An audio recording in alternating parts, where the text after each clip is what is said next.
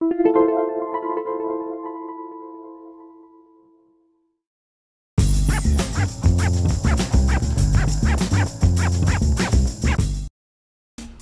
to MyLITV. From Manhasset to Montauk, we have traveled our communities to bring you the following events. I'm your host, Waldo Cabrera. MyLITV starts now.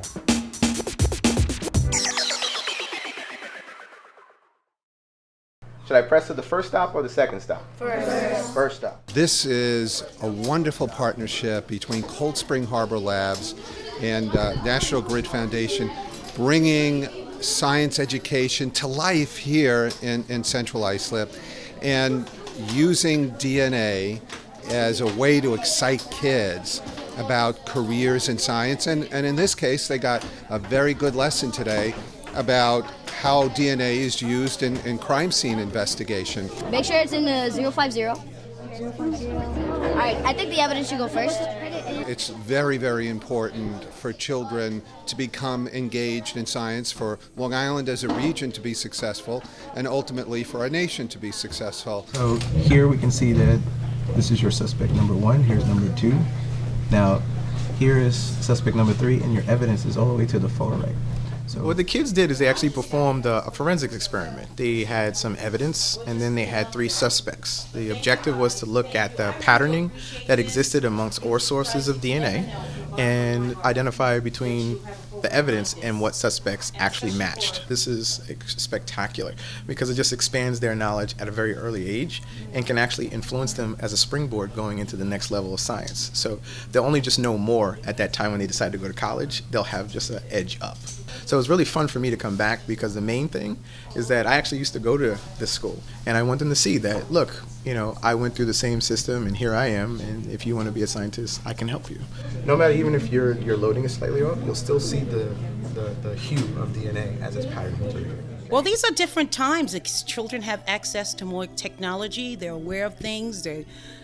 Some of the students have said to me in the past, well, we watched a number of the animal channels and Discovery channels and things like that, and they pretty much know a lot. So we have to come up and step up on our game and give them more. This is a very innovative and interesting way for students to learn forensic science and to have the hands-on and be a scientist for a day, and now they understand how to use DNA as evidence. And I thought this was wonderful. Dr. Watkins was phenomenal. The students absolutely loved him. They loved him so much they went for his autograph.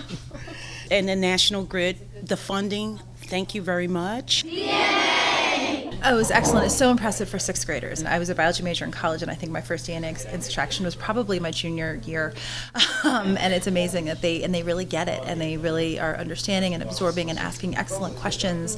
And they understand what this means for not just what they're studying, but what it can mean for them in the years to come, which is really amazing. Through the DNA Learning Center, we deliver hands-on biology and genetics education, to literally thousands of Long Island kids every year. So it's through programs like this. It'll be in the schools. There's other schools that they come to the DNA Learning Center during the school year for field trips and hands-on labs, combinations, working with their teachers, teaching their teachers how to teach these labs. I mean, it's really across the board, but we really have an ongoing interaction with thousands and thousands of Long Island middle and high school students for their biology education.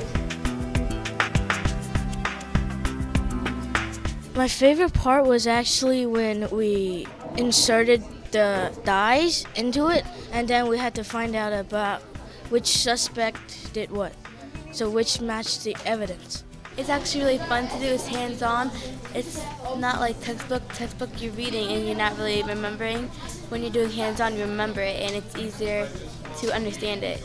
This is exciting for me today because I like to write a lot too, so I could write about this in a journal. These are incredibly bright and gifted children, and they have a chance to make a real difference in the world by discovering the next new technology that's going to change mankind.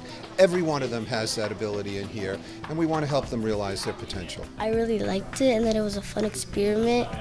I actually had fun in school.